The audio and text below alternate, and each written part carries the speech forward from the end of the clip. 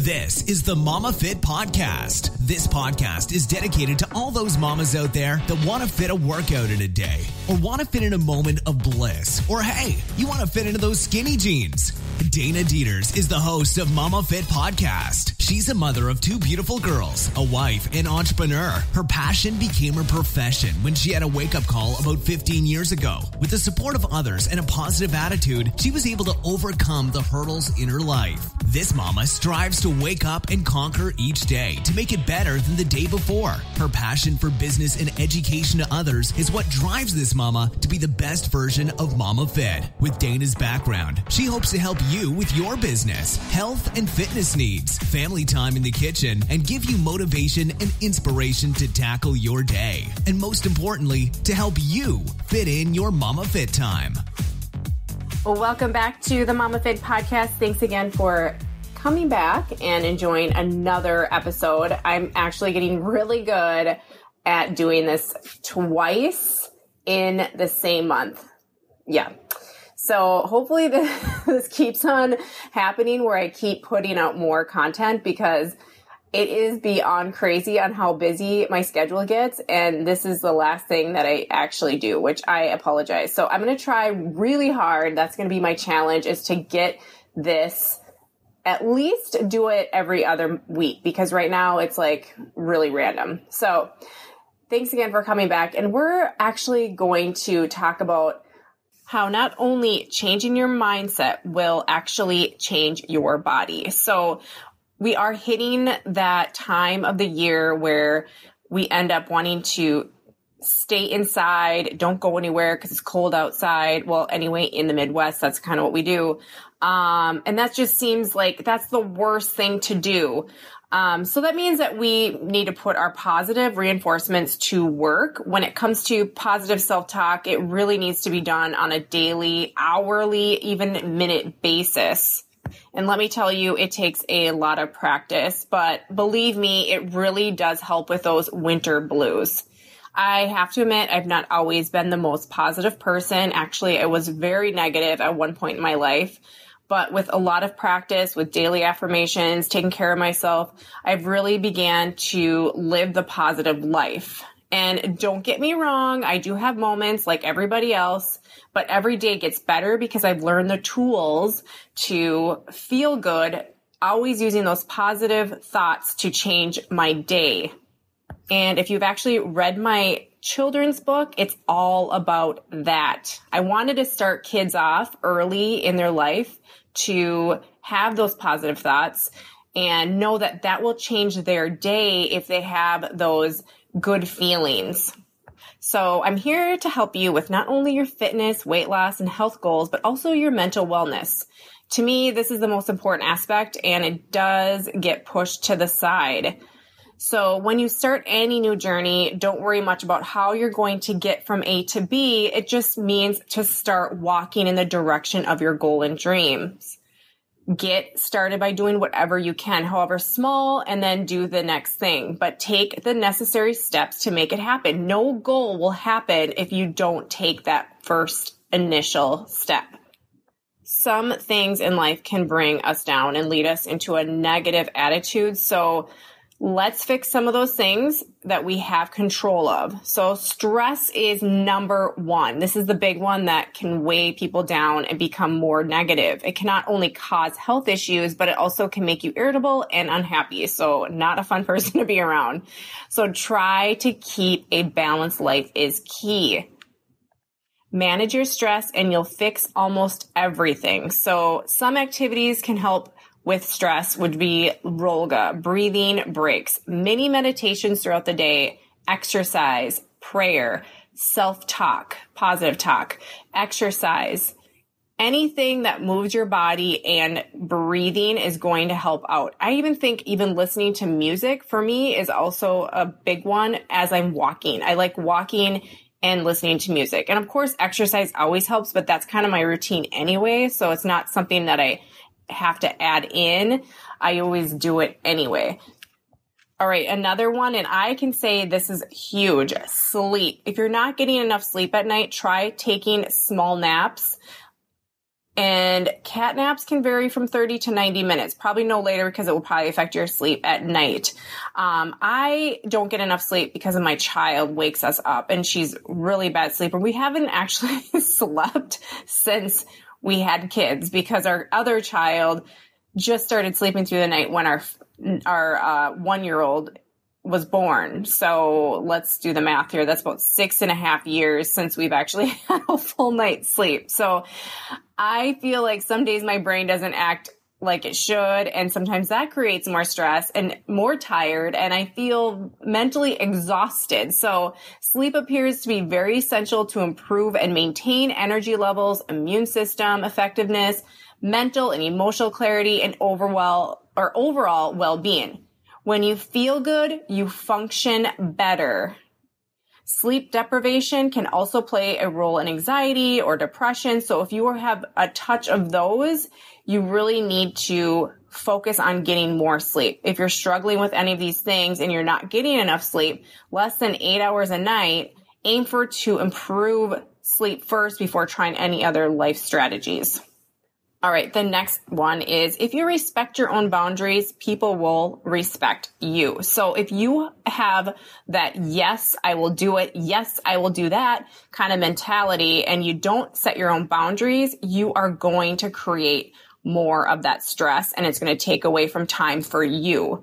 So I have a big problem with this because I am a terrible people pleaser and I spend way too much time and effort trying to make everyone happy, and most of the time it takes a big beating on me. So I'm trying to get better at this one as well. So practicing building self-awareness, discover what you're willing to do and what you don't want to do. So sometimes you might need to write a list of stuff that you really like to do and what you have been asked to do that you don't really want to do, so you can get more clarity on the things that are exhausting your mind. So practicing building self-awareness. Discover what you're willing to do and what you don't want to do. Start putting this into practice by saying no when something doesn't resonate or align with who you really are. Be who you are and not what someone else wants you to be. The fact of being you is the best thing. People might get mad at first, but eventually most will come to respect you, and you won't secretly resent them anymore. So there's peace there. The next one is be yourself and don't apologize for it. This expands on the people-pleasing piece. I would have totally fit this one a few years back, but I really love who I am today and will continue to speak my mind and be the person I am meant to be. So many of us, me included, grew up focusing on what other people or society thought we should do. Start checking in with ourselves and about who we really are, despite circumstances and outside influences. What do you really love? What do you long to do? How would you love to live? In whatever way you can, start shifting your life toward living more authentically and watch what happens. And lastly, stop worrying about what others think. Most of the time, they're not even thinking about you. Sorry. So put more attention on you and your needs. All right, now it's time to develop our positive attitude.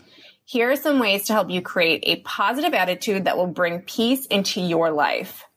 Number 1, listen to your internal dialogue. This is a big one, and we don't do it very often. You got to be quiet. You got to really think about it. What does your body feel when you are saying those thoughts out loud? Does it feel good? Does it feel kind of icky?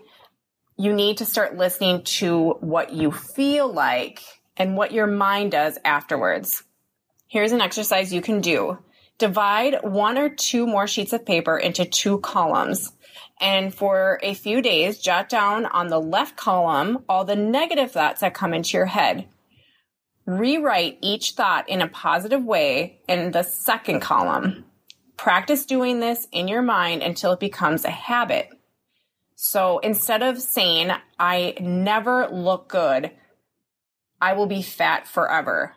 Say this instead, even if you feel it's not really accurate. I am beautiful the way I am, and I deserve to take care of myself.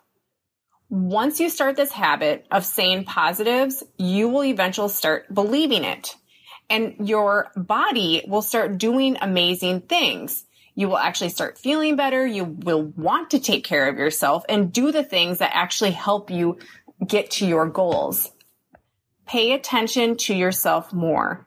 Your thoughts, actions, the words you speak. You may realize that you're putting negative attention to the wrong areas of your life. Once you realize what you're putting out there, you can totally fix it and remain positive in your life. You will make those positive changes. I promise. I had a client who always talked about her stomach and how big it was. And she always look at the mirror and say, I hate this part of my body. Every time I trained her, I finally told her the truth that she would never get that stomach she wanted when she continuously put so much negative attention on it. I then referred to the book, The Secret by Rhonda Byrne. I try to refer this book every single time because I feel like it's all about law of attraction. What you put your attention on will come back to you. So if you're always saying the things that you hate, example of my client's stomach or how you feel, you won't ever change. Negative thoughts will always feed off those negatives and things will just remain the same. But if you want to change it, turn your words around, make positive changes. More positives will create more positives. Here are some tips that I like to coach my clients with, especially when they're having these struggles being stuck where they're at.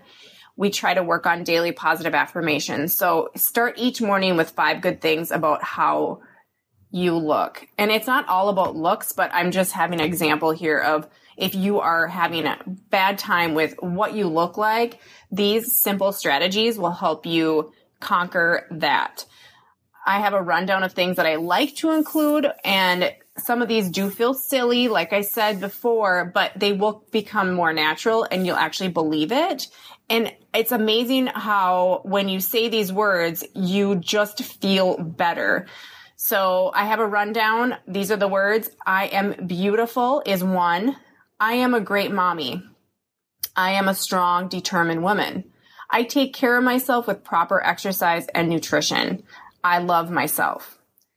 Allow love into your life. The ability to love and be loved is the most basic human trait. We all want that.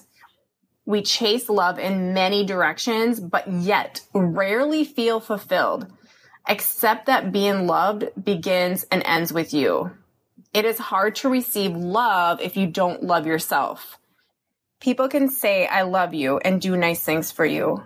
But if you don't love yourself, it still won't make you feel content inside on a long-term basis. Another good feel is laugh more. Laughing at yourself, finding humor in the simplest things. Laughter is the most powerful mood elevator. If you're feeling down, read some jokes, watch some funny movies, or just act silly once in a while with your kids. At times, let yourself see through a child's genuine eyes and simplify it. That's all you have to do. Sometimes I watch YouTube videos when I need a good laugh, or even go on Pinterest and look at some really funny videos or memes. I think some of those just crack me up. So it's another way to just get into a better mood.